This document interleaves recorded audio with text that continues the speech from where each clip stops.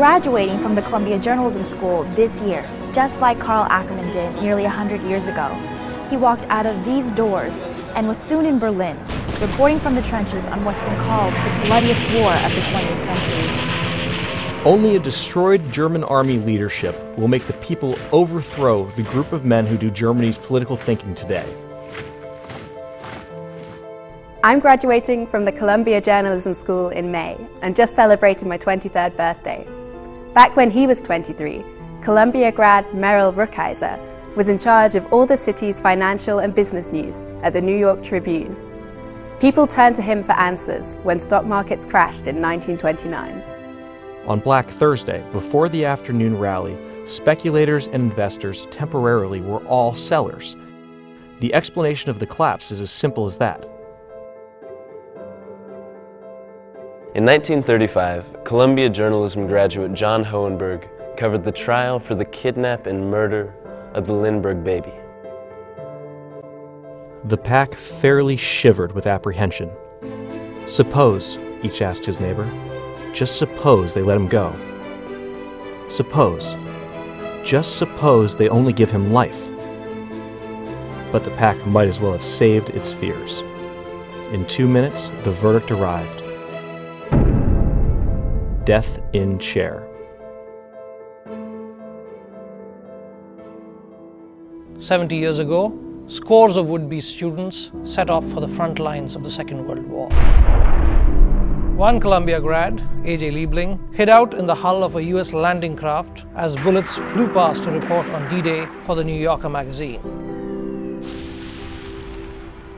I looked down at the main deck, and the beach battalion men were already moving ahead, so I knew that the ramps must be down. Callum and I flattened our backs against the pilot house and pulled in our stomachs, as if to give a possible bullet an extra couple of inches clearance.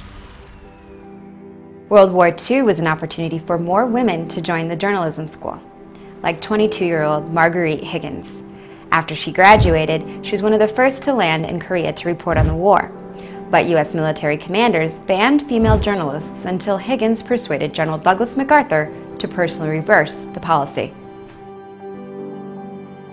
Failure to reach the front would undermine all my arguments that I was entitled to the same assignment breaks as any man.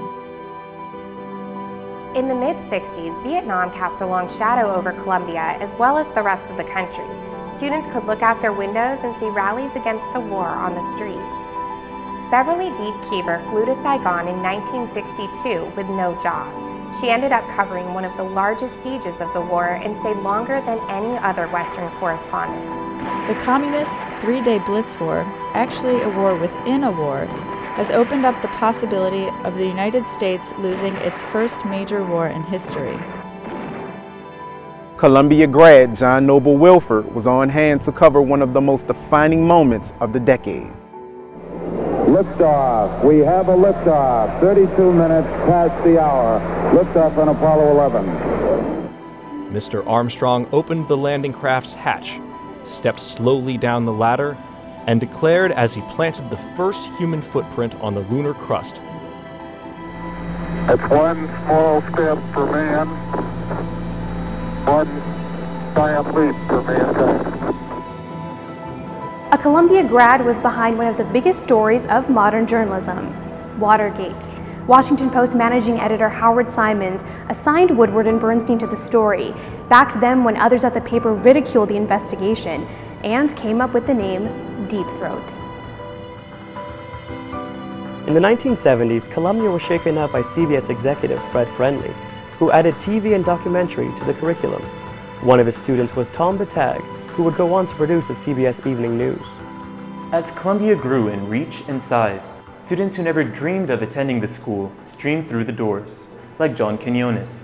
He grew up in a barrio in San Antonio, Texas, shining shoes and picking tomatoes for a living. After he graduated, he joined ABC News. His report on the Congolese rainforest shed light on the critical need for environmental protection.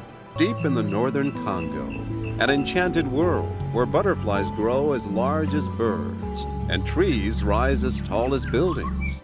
In the 90s, Mitch Albom took advantage of the newly formed business and journalism degree offered by the school. He later authored the best-selling book Tuesdays with Maury, based on interviews he conducted with a dying ALS patient, Maury Schwartz. I'm Steve Croft. In 1975, I graduated from the Graduate School of Journalism at Columbia, and 25 years later, I went off to report a story in Pakistan about the rise of Islamic fundamentalism there, just a year before 9/11. For years, the Taliban were permitted to operate openly in the border regions of Pakistan. The government was unwilling to take them on politically or militarily. Now, Pakistan is facing a monster it helped create and has been forced to act. 8 years later, C.J. Chivers is on the outskirts of the Pakistani border.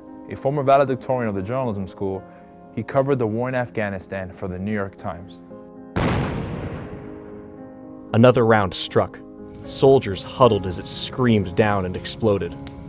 Private First Class William Solorzano described the unforgettable sound.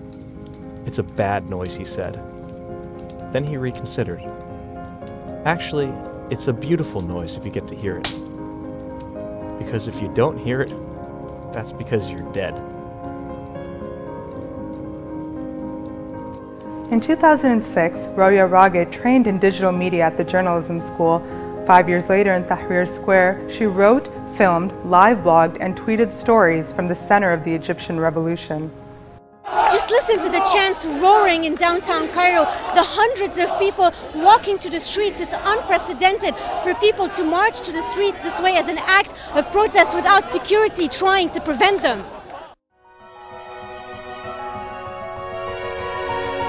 I'm graduating. I'm graduating.